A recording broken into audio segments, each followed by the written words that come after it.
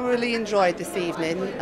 Very inspirational, very educational, and I hope it's aired throughout the UK.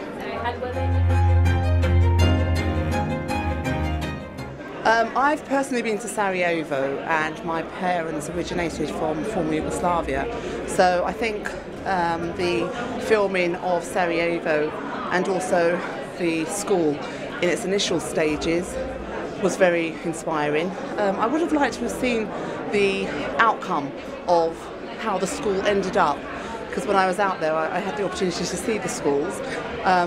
Of course the orchestra was on display as well, but I thought if they'd have shown how the schools are now operating, that would have been very, again, inspiring.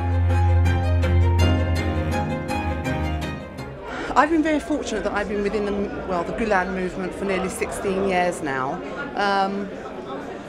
I guess it's just the inspiring thing that's I've encountered is that how rapidly this movement is growing on a daily basis, and how it's reaching people from different cultural backgrounds.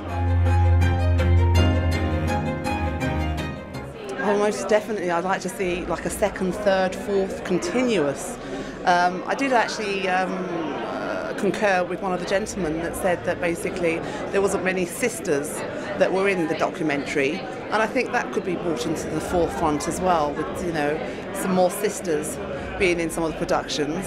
Of course we saw some of our sisters that are doctors and teachers and whatnot, but I think also that the movement also has ground level sisters that are quite heavily involved, and I don't think that's usually brought. It's usually the academic people that are usually brought into the forefront, but sisters that are really striving with charity events and programs like that, I think that could also be shown.